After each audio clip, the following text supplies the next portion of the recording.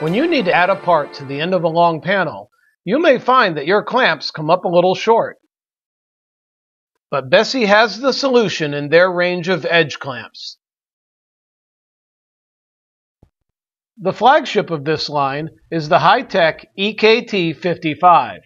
It features a lightweight but strong aluminum frame and a unique twin spindle design that sets the pads against the faces of the panel to hold the clamp in place, then automatically extends the pressure pad, clamping your stock to the edge of the panel.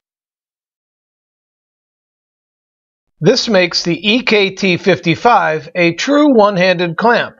It will hold itself on the edge of the panel as you adjust your pieces and get them ready to clamp, allowing you to hold your parts in place until you can apply the pressure. The EKT 55 self-centers on any panel up to 2 1/8 inches thick. Drop edges fit easily into the open frame design, while the clamping force, up to 500 pounds, is applied directly to the center line of the panel.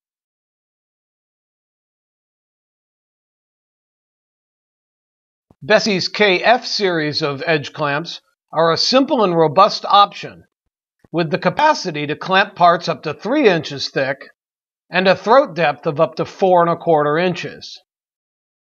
The cam-shaped grip pads apply more pressure to the panel with every turn of the handle, and the open aluminum frame design allows plenty of room for whatever you need to clamp to your panel. Bessey spindle clamps are an economical way to add edge clamping to your clamp rack. They attach easily to the bar of your existing clamps, turning them into a light-duty edge clamp.